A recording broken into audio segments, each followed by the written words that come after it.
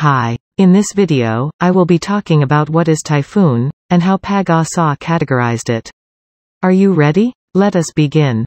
According to the Philippine Atmospheric, Geophysical, and Astronomical Services Administration or Pag-asa, about 20 tropical cyclones enter the Philippine area of responsibility every year.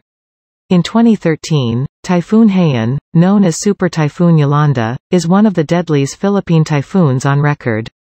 Therefore, if we want to prevent the loss of more lives, and lessen the damage to properties, we have to be knowledgeable about tropical cyclone. The term typhoon is used only in the northwestern part of the Pacific Ocean. In the northeastern part of the Pacific Ocean, and in the northern part of the Atlantic Ocean, the equivalent term is hurricane. Therefore, a hurricane on one side of the Pacific Ocean will be called a typhoon if it crosses into the other side. In the Philippines, we use the same word for all categories of tropical cyclones. We call it bagyo whether it is a tropical depression, a tropical storm or a typhoon. Bagyo is called tropical cyclone by scientists in the Philippines.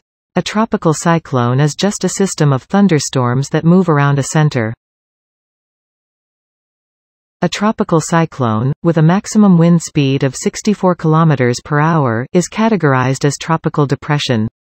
However, a tropical cyclone with a maximum wind speed of 118 km per hour is known as tropical storm.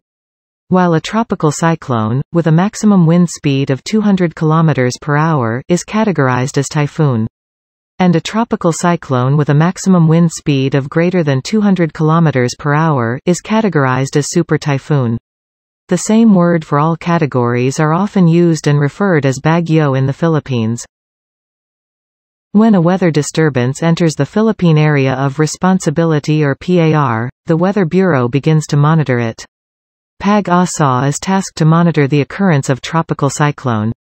It is bounded by the following coordinates: 5 degrees north and 115 degrees east, 15 degrees north and 115 degrees east, 21 degrees north and 120 degrees east, 25 degrees north and 120 degrees east, 25 degrees north and 135 degrees east, and 5 degrees north and 135 degrees east.